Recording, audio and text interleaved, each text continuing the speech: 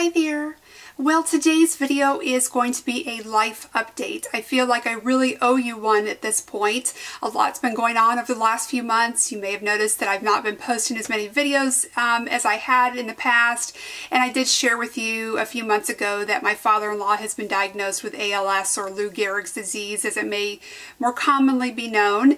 I wanted to just kind of talk to you a little bit about the progress, what's going on with that. A lot of you have left us really nice comments, encouraging comments, just letting us know that you're praying for us, thinking about us, and we really appreciate all of that. And so I just wanted to talk to you about what's been going on and what's been happening since you all have been so kind to us. So since I sort of announced that we had that diagnosis, I think that was back maybe in September or so when I first talked about it, maybe October. We have had a follow-up appointment, actually it's more like a second or third opinion in Tampa. So they have an ALS specialty clinic there, and so my father-in-law had been referred there.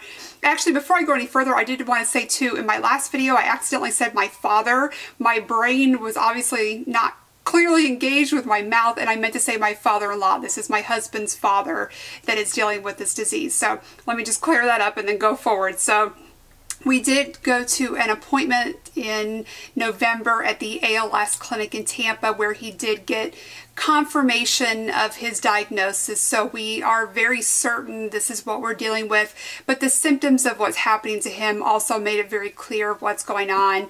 I may have mentioned to you when I first let you know about his diagnosis that we'd known something was seriously wrong for quite a while. I think his symptoms initially started around January or February of last year, so for about a year now. But a lot of us in the family were really convinced he had had a stroke. He has what's known as limb onset ALS. Some people have bulbar onset, so their symptoms may start in their mouth area. They may have swallowing or speaking difficulties, but his was definitely limb onset. He started having some weakness in his left arm, then the arm got very swollen and just started to progress, and over time he wasn't able to use that arm at all. So that was really the first way that we knew that something was going on. And then over time, he started seeing quite a few specialists. He saw a neurology, he saw a vascular specialist, he saw an orthopedic surgeon, he saw, I'm leaving one out here, he saw so many specialists, and it is one of the sort of process of elimination diagnosis. And so we did finally get to the point where he had a second round of testing, and so his neurologist and then another neurologist in their practice confirmed that it was ALS and then sent him on to the Tampa clinic. So that was the appointment that we had in November. The doctor there, who is a specialist in neuromuscular disease, confirmed it and also confirmed kind of what we suspected, that he is progressing very, very quickly. It is a disease that is sort of unique to each person. People can progress at different rates, and because there are different areas of onset, people progress in different ways. And for him, unfortunately, it's not only progressing really rapidly, but he's experiencing symptoms sort of everywhere at once. He is noticing new things sort of crop up almost, I would say, on a weekly basis. We're noticing a lot of deterioration, unfortunately, and his doctor did let us know that his case is one of those that he's going to notice the symptoms rapidly as we move along. So we are in hospice with him. We started hospice actually right before that appointment to Tampa. It became pretty clear to us that something was going on that did require hospice care, and his local neurologist agreed with that. And so he, unfortunately, at this point has lost use of both of his arms. He has lost use of one leg. He has use of the other leg. However, he's not able to bear weight on a consistent basis. He can still stand up, and we can sort of pivot him to a new location. So by that I mean he's sitting either in a wheelchair or in the living room on the couch, and so we're kind of moving him back and forth to wherever he's comfortable or in his bed. And he in the beginning was able to stand up on his own, and of course he was walking and doing all those things, and now at this point it takes one or two people to sort of lift him up, and then he can sort of pivot, kind of put his legs underneath him to move to the other location. But again, because of his rapid progression, we're sort of losing some of those abilities very quickly as well. So as I mentioned, we have started hospice care for him, and right now they're coming in weekly to check on him, and then they're also sending an aide out a couple of times a week to help with any daily living activities, any bathing or things like that that my mother-in-law may need help with him. But she also has care there 24/7, so she has hired people that spend most of the daytime with him so that she's able to go and run errands and just pick up prescriptions and do things that she needs to do, and then someone is there every single night for a 12-hour shift, so he's never left by himself.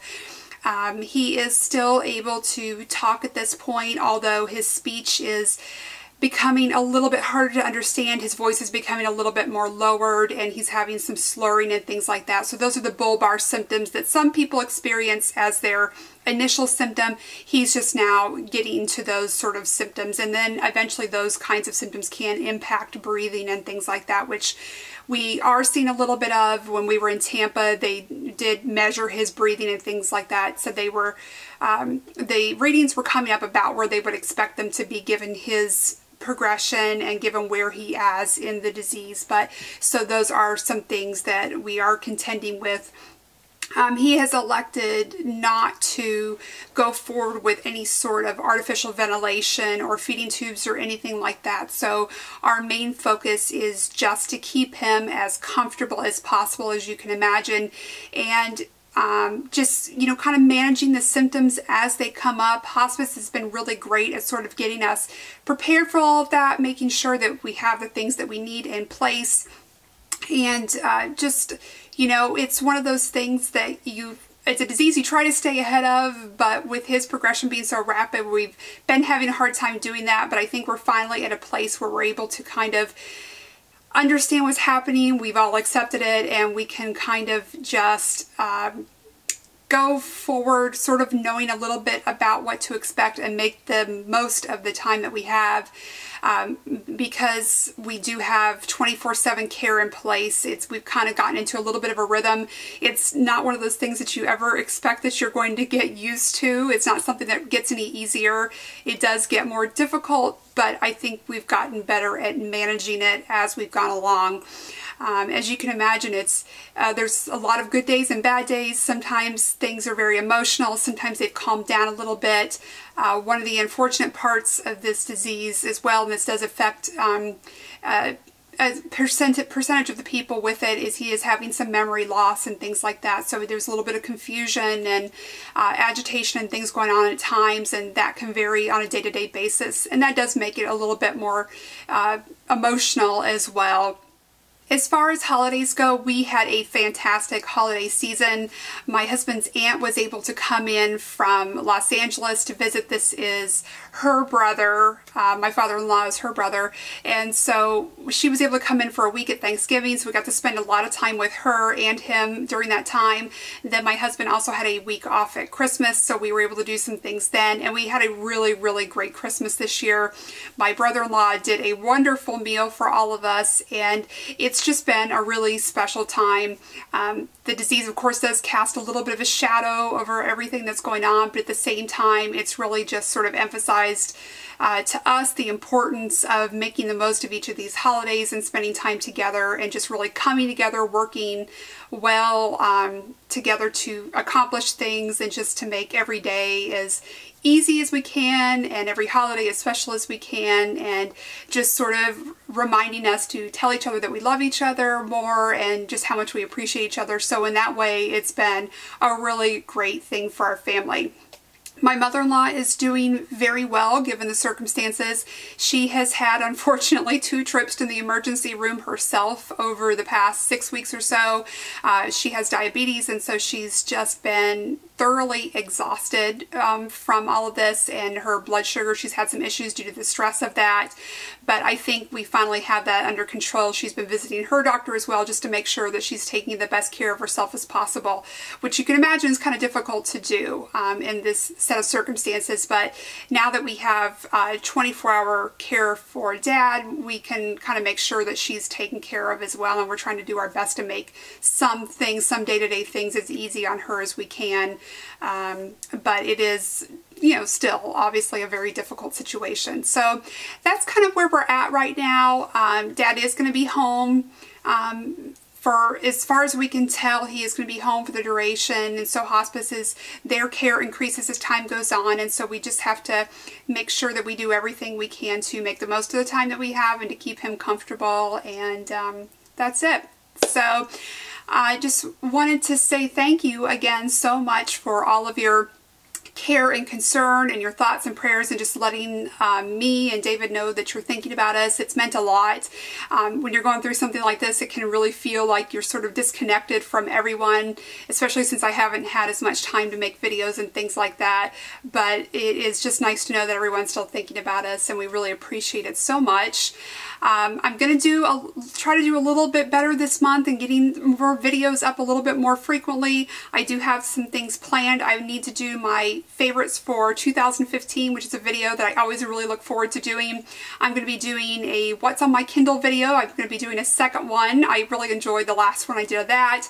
I think I have a recipe that I want to share, and of course, as always, if you have any requests, I would love to hear those as well. So that is it. I hope you all had a really wonderful holiday season. I hope that you had a great Thanksgiving, a Hanukkah, Christmas, whatever you're celebrating. I hope that it was as special as ours was. So I thank you so much for watching, and I hope to see you very soon. Bye-bye.